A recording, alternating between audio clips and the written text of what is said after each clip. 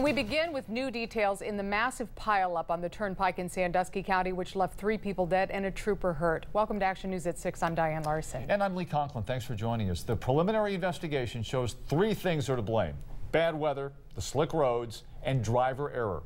Troopers say motorists, including lots of big truckers, were simply driving too fast. Last week, State Trooper Andrew Klauser responded to one of the first crashes, and he ended up getting pinned between 2 vehicles. Tonight, he's in fair condition at St. V's. His co-workers say once he's released from the hospital, he'll undergo physical therapy and eventually return to the job he loves. Next, investigators are looking into criminal charges. 13 ABC's Christine Long reports from Sandusky County.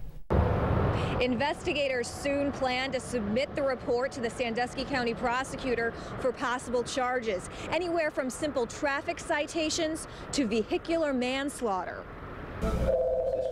State troopers at the Milan post, left lane and struck.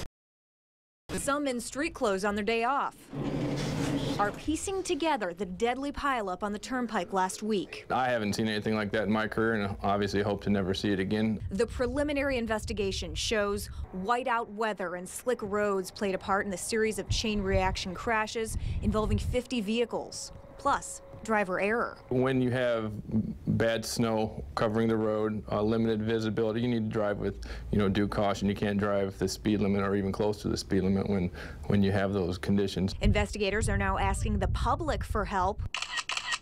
They need more pictures snapped on cell phones from the 2-mile scene. Take a close look at this one. Troopers are looking for the driver of the blue car hauler in front of the black minivan. The trailer had a Ford pickup truck on the top level.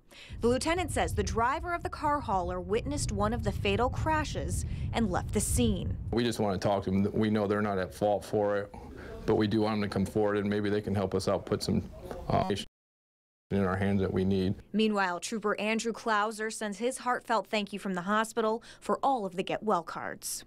He's very grateful. We're very grateful that it wasn't worse, but he will be able to keep his legs, and we expect him at some point to return back to work.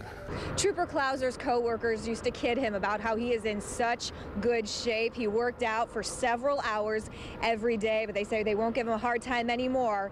His strength, his health is the key to his recovery and why they believe he's doing so well. Reporting from Sandusky County, Christine Long, 13 ABC, Action News. Some break